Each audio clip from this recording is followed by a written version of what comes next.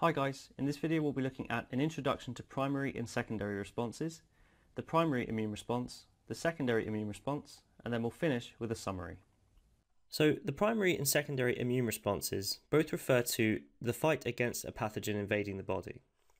When a pathogen first infects the body, for the first time we've seen it, the initial immune response is quite slow. The reason for this is because we haven't seen the pathogen before. So it's a new pathogen with new antigens, which has somehow passed our innate or basic non-specific immune system, and it's invaded into the body. And in order to get rid of the pathogen, we need certain immune cells like B and T lymphocytes to tackle the pathogen, but it takes a long time and so it's very slow. The first slow response is known as the primary immune response, the first response. So the primary immune response is the initial response caused by a first infection.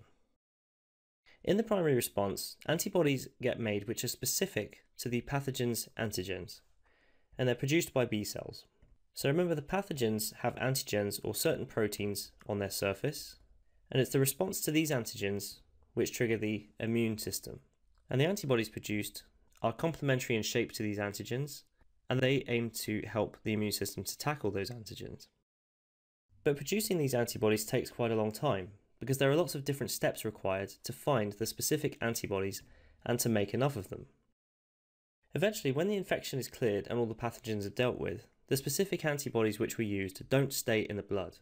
So they don't just freely float around in the blood. They basically wear down and are eliminated. However, this doesn't mean that we completely forget about this pathogen. When the body is infected for a second time by that same pathogen with the same antigens, those antibodies have to be made again. So the pathogen returns. For example, if it's a cold that you got rid of but your friend still has the cold, the pathogen might invade the body again. But the B lymphocytes and particular cells will remember the antibodies that we made. So all we need to do this time is make the antibodies again so that they can tackle the pathogen. During this second time, the immune response is much quicker, and this is called the secondary immune response. So the secondary immune response is a more rapid and a more vigorous response caused by a second or subsequent infection by the same pathogens. This is why if we see the same pathogen a second time or a third time, we know exactly how to respond to it. So let's talk about the primary immune response in more detail. In the primary immune response, the immune system has never come across this pathogen before. It's a new pathogen to our system.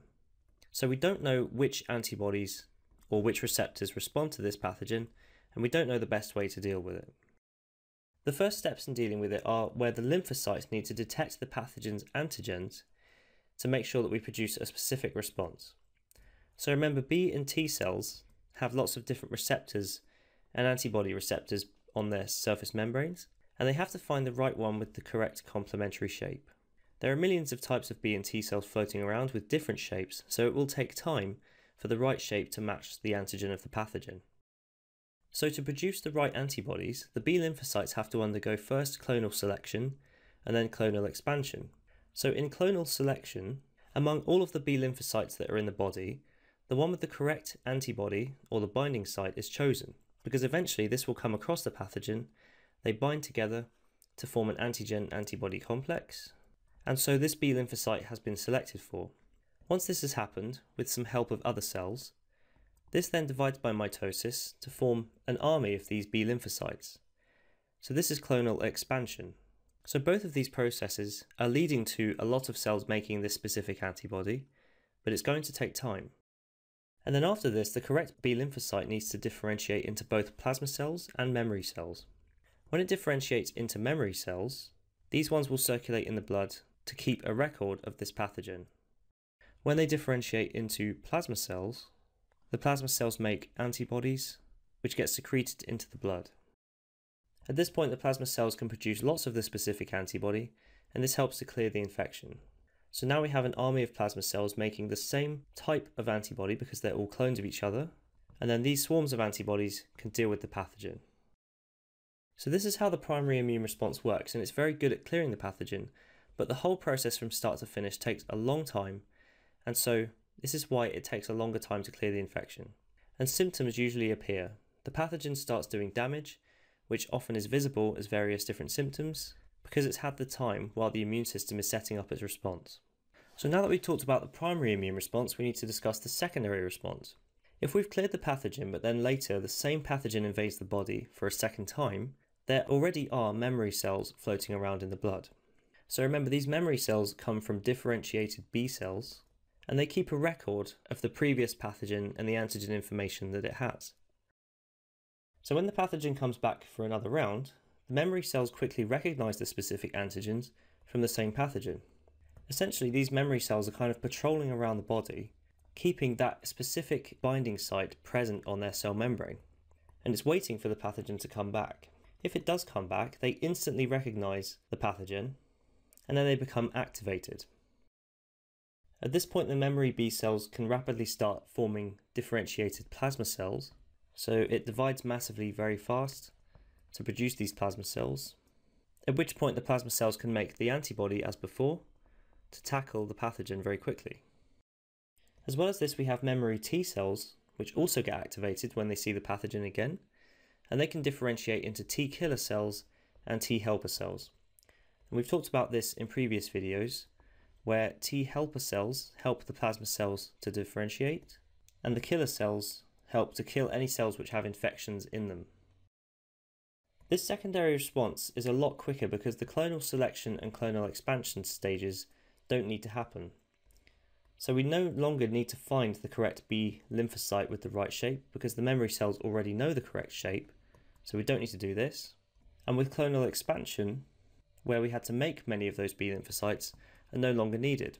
All we need are the memory cells to form the plasma cells. The plasma cells then produce lots of antibodies much sooner, and they do it much more rapidly in the secondary response compared to the primary response. So you can illustrate this on a graph. If we had time in days on the x-axis, and we had the concentration of antibody on the y-axis, if we say that the beginning is where we have our first infection, infection number 1, of a particular pathogen. Eventually it's going to take a while, but the antibody level will rise, and eventually the immune system will clear the infection and the antibody level will drop back down again. Sometimes for a particular illness, this can take between 10 to 30 days before the antibodies really peak. So it sometimes means that when you have an illness, it can last a good couple or 3 weeks. Let's say at this point the infection returns, so we get infection round 2, and this is the same pathogen. At this point what happens is the memory cells need a little bit of time to respond, but then the level of antibodies shoot up to a much higher level, and they do so much more quickly. So at this point we have the second response, or the secondary response. We have a high level of antibodies, and we also have a sooner time in which those antibodies are produced. So it only takes a few days for this response, and the pathogen gets cleared. The concentration of antibodies thus reaches a much higher concentration in a shorter period of time. So for a given time, in the primary response, the antibody level would be quite low, but for the secondary response it would be much higher early on. And usually this is fast enough to prevent any symptoms from happening. So the whole point of this is to kill the pathogen before it does damage. The overall purpose is to stop the damage from happening. In a primary response, there's too much time taken up, so we see symptoms. But in a second response, we don't see symptoms usually because it's cleared so fast. Hey guys, I hope you enjoyed the video. If you are looking for an amazing A-level biology resource, join me today in my series of engaging bite-sized video tutorials. Just click the Snap Revise smiley face, and together let's make A-level biology a walk in the park.